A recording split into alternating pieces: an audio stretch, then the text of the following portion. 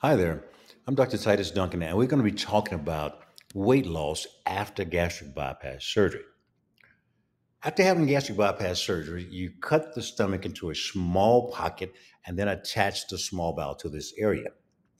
This configuration allows food to come into a smaller pouch, inhibiting the amount of food that you take in, and then slowly emptying it into the small bowel, digesting the food as it goes along.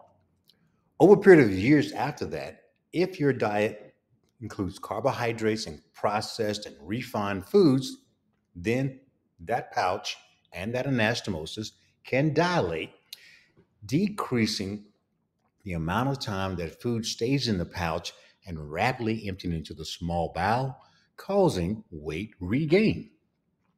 This can be fixed. Now, without surgery, we can now close that anastomosis back up by pulling it back together and making it back into the original size when you were successful and losing the weight initially. And in addition to that, if the pouch is dilated, we can also decrease the volume of that pouch. Again, all of this non surgically. What does this accomplish? You're able to eat less food, creating a calorie deficit and therefore losing the weight.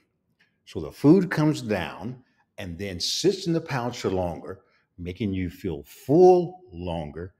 With decreased amounts of food taken in, you subsequently will lose the weight.